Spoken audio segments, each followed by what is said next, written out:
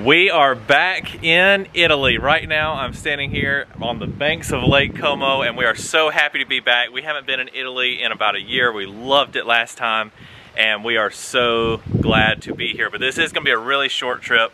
We're only here for about a day or so. We arrived yesterday. We went to Como, we had lunch and we were so tired we just came on back to the house here that we're staying in, the villa, whatever you want to call it, and we were out last night. Slept in today. We were supposed to have a solid day today, but we ended up sleeping in. It is almost 1 o'clock now, and we're about to leave the house. We're going to be going to Verona. We're going to be going to Bellagio. We got to squeeze all these things in really quick, and also, if we've got time, we'll be exploring Menaggio, which is the close town to us over here. So let's get right to this, guys. We've got to go. But did y'all see this place? I mean, this is the villa. This is the lake right here, and then we've got these gardens all back here behind me. There's another garden up top up there. There's all these statues and stuff. This place is absolutely amazing. I wish we had a few more days just to hang out here at the house, but we don't. We're fixing to be heading to Switzerland. Anyway, that's for another video. Today is Lake Como. So this is the gate to get into our house.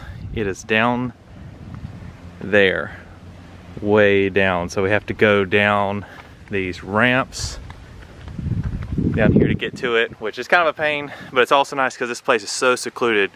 We've got this road out here, which is actually just a pedestrian road, and the only people that drive on this road are people that are in these houses, and I think there's only like 4 or 5 of them for like a mile up here, so it's really secluded. And here's our little car. Got us a little Volkswagen crossover for this trip. It's been pretty nice. A lot of these places you need a compact car. So we made it down to Menaggio, but we missed our ferry because there was no parking down there and we had to park somewhere else. So that made us a little bit late. So we're here. We're either gonna eat here or we're gonna take a taxi over to Verona. We'll figure it out in just a minute. So they have this sign down here by the lake, and this is the ferry schedule. So I'm just gonna show you how it works. So this is the traghetto or ferry, and we are in Menaggio, departures from Menaggio going to Verona, and then there's all your times right there. And then whenever we get ready to come back from Verona, let's see, yep, Verona here, and we'll be either heading to Bellagio depending on time of day or Menaggio, and we would just pick our times just like that. Works kind of just like a train schedule realistically.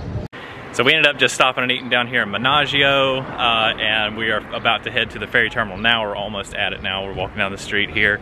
I think the ferry leaves in about 30 minutes or so, and that'll take us over to Verona. And I know the kids are definitely gonna wanna get some gelato at Verona, aren't you? So our ship is just pulling up, but really quickly I wanted to tell you guys, if you come here to Lake Como, they do have an excellent ferry service that runs all over the lake to all the destinations and everything, but the website is not easy to understand if you don't speak Italian. If you speak Italian, I'm sure it's very easy, but it's one of those websites, even when it's translated into English, it's not very easy. But I got over here to the ticket counter, which was back over here, and they have that at all the ferry terminals, and they had all the timetables listed. I told them where I wanted to go, and initially she was gonna sell me a ticket, and we have 2 adults, 2 kids. And she said, well, where all are you going today? And I told her, you know, we wanted to go to Verona and then Bellagio, and then we'd be coming back. And she said that I would come out a lot cheaper if I did a family ticket, which is basically a pass for the day for the whole family. And so the reason I'm saying this is if you come here, go to the ticket office, talk to them, see the timetables, take a picture of the timetables, that way you have it for later in case you lose Wi-Fi or lose internet connection. But also when you buy your ticket, tell them where all you're going, because it might make more sense to get you like a day pass instead of buying single tickets at each ferry terminal like it was in this case.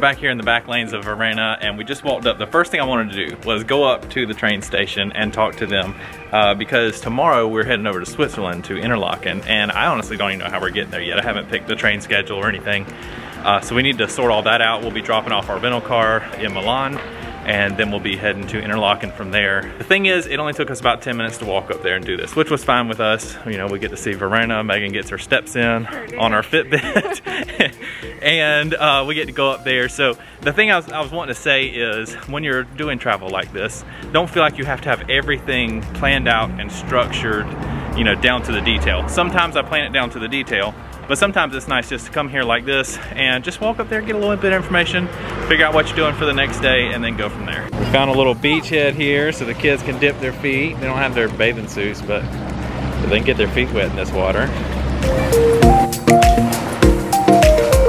We're at food stop number 2 for the day, and I'm sure this won't be the last.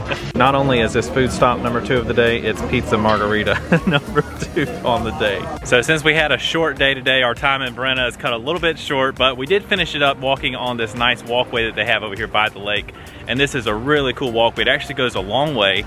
There's some villas that you can tour, there's a museum and stuff like that. It's a really nice thing. So if you're coming here, look for this walkway. It's right next to the dock where the ferry pulls up, and it leads south of town. It's a really cool spot. Right now it's beautiful. It's springtime, there's flowers everywhere. Our ferry is pulling up, the one that's gonna take us to Bellagio, so we're fixing to hop on the ferry and we'll head over there where we're only gonna have like 1 hour, and then we'll catch the last ferry out of there that's gonna get us back to the house.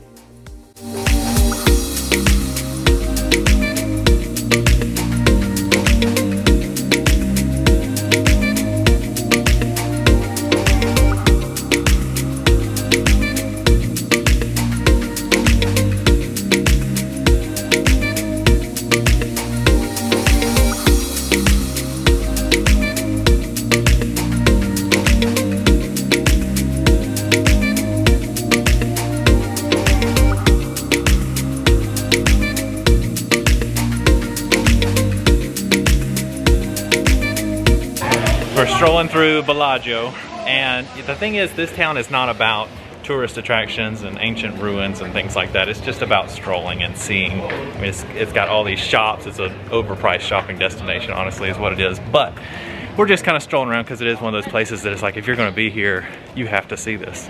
And they do have one attraction, and that is the Duomo, which is right here in front of me. Oh, of course. Yeah, you know I'm not going to pass one of those, though. I have to see every single one that we pass by.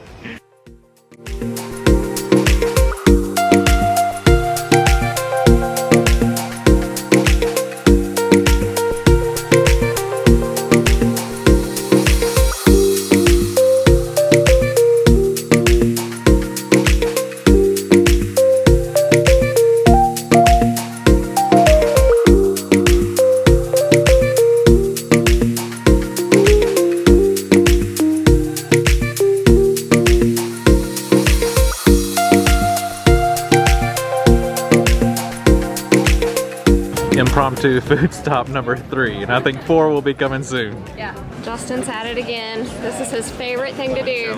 Now I always take a sip of limoncello out of respect for the limoncello connoisseurs here, but then I end up putting it in my glass, and then I put some Coke or Coke Zero if I have it right in there, and it makes it amazing. So just a little note about pricing. Earlier I said that Bellagio is a high price compared to a lot of the other places around here. So earlier y'all saw a stop in Verona, and we got the pizza and a few drinks, and that was like $15.50 in euros, so like 17 bucks or something in USD. But we just stopped over here and we had a few drinks and the cheesecake, and that was like almost $40. So the prices over here are roughly double. Both restaurants were right by the water and all that, so similar experiences, but roughly twice the price.